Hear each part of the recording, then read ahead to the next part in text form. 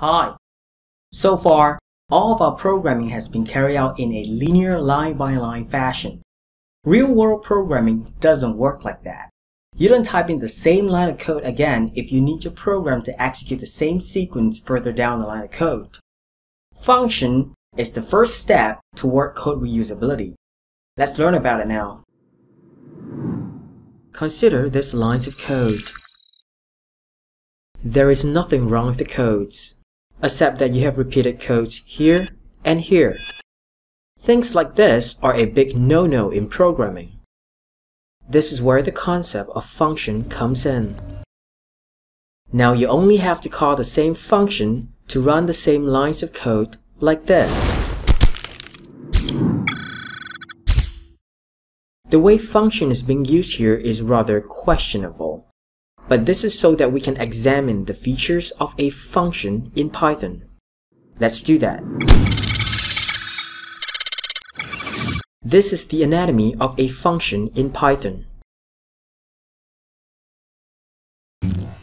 There are a lot of built-in functions in Python. For example, instead of asking the user to type in the current year, you can call upon a Python function to give you that data directly. Beginners are often confused about what are functions and what are methods. And rightfully so, because their syntax constructions are the same. The only difference is function returns something while method doesn't.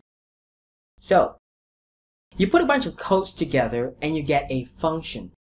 What if you put a bunch of functions together? You get a class. Welcome to the world of object-oriented programming. Complicated long lines of scrolling computer code looks really awesome in movies. However, if computer languages are to tackle real-world issues, it would be rather helpful if it could synthetically represent the world we live in. Not because they have to, but because humans can only deal with so much abstract thinking before they wind up in the mental hospital. Or getting Nobel Prizes.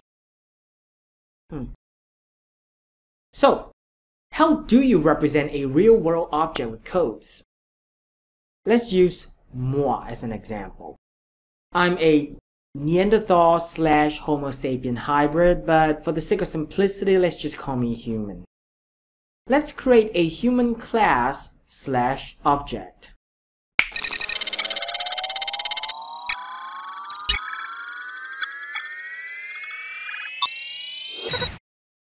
This is the basic structure of a class. And this is how you create an instance of a class. Go ahead, type this in, and see what happens. Now let's create some static variables. What is a static variable? It is very easy to understand, especially so when we're using humans as an example. As humans, we can all have different names, but regardless of whether your name is Stewie or Ted, you will always have 2 arms, 2 legs, and 10 fingers. No matter how many instances of human you create, they will all have this in common. These common properties are called static variables. Is it enough? Let's create 2 static variables right now. Any variables that you create inside a class but outside any function in a class will automatically be a static variable. Here's the block to clarify the location static variable should be created in. This is where static variables should be, outside of any functions in a class. This is how you access the variable from outside the class. Notice that you do not have to instantiate the class like this to access it, even though you can. Here is an interesting note. If you change the variable's value like this, all instances of the class will have their variable's value changed.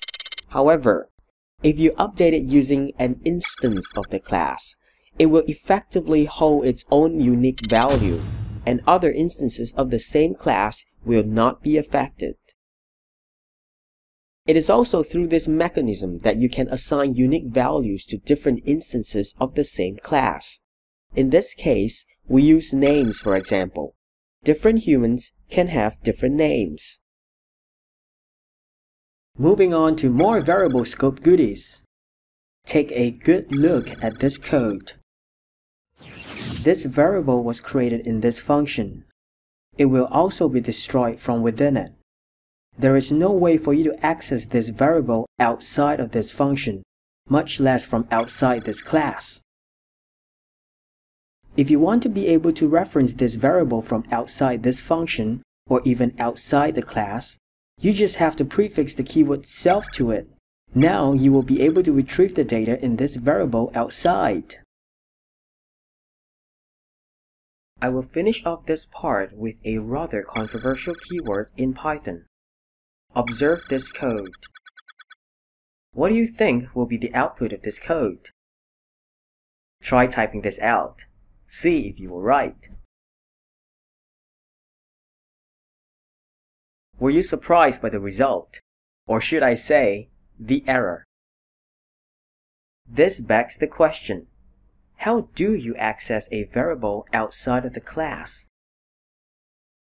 The answer to this is the keyword global. Type this in. You will see that it works now. The global keyword tells Python that you are about to access a variable in the main program. It should be noted that many professionals get by using Python without using this keyword ever. Even I am slightly stunned when I first encountered this keyword. There is nothing wrong with this keyword.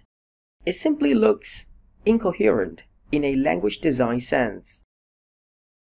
Notice that in Python, you do not have to ready a variable like this.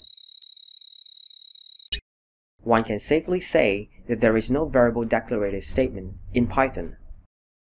Sure, the keyword global in this case was not used in a declarative sense, but just look at it. It looks so odd in a sea of Python codes. But it is what it is, and as I have said, some people get by never using it. On the next video, we'll be talking about file I/O access in Python. Because as we all know, a programming language without the capacity to access files directly is just a toy language. See you next week.